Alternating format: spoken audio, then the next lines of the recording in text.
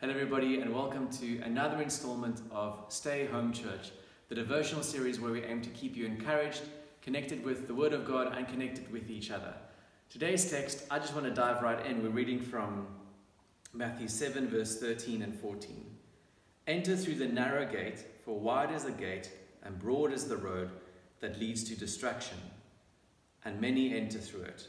But small is the gate and narrow the road that leads to life, and only few find it. And what Jesus is really talking about here is that the narrow road, the road that leads to life, is the culture of the kingdom of God. And it's doing the next right thing and saying no to and depriving yourself of the next wrong thing. It's a narrow road because not many people are on this road, and it sometimes can feel quite lonely. You might be the only person in a given context that lives like this. You might be the only person in your work situation or in your family who wants to follow God and follow His ways. Because following the narrow path means you're on a road that looks more and more different and is more and more set apart from the ways of the world. But the good news is, and what I really want us to focus on, is that it leads to life. And this is not just survival. This is not just getting by.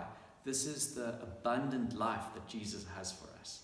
So even though it sometimes feels like a sacrifice, really this is the only way we're going to be satisfied and happy and have a fulfilled life in Christ.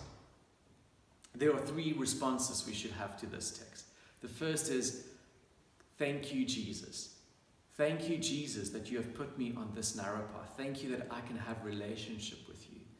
Thank you that you are drawing me closer and closer to you. It's not because of my goodness, it's because of your faithfulness and your goodness. The second response is, and if you haven't heard this yet, but at the moment God is so involved in a global work where He's purifying His church.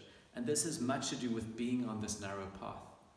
Right now where you are at in lockdown, I want to encourage you, invite God to do a purifying work in you. Invite God to prune you, to take things off you. Invite Him to be the potter and to mend and make. Allow Him to exercise His will. He has good things for you and He wants an abundant life for you. The third and final response, and something I want to encourage you to do at home, is cry out to God for those who are on the broad road that leads to destruction.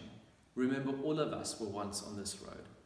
And for all of us, it's true that someone stood in the gap for us. They prayed for us. They shared the gospel with us. Pray to God and ask that you can be that person for someone else. Have a great day. I encourage you to do that.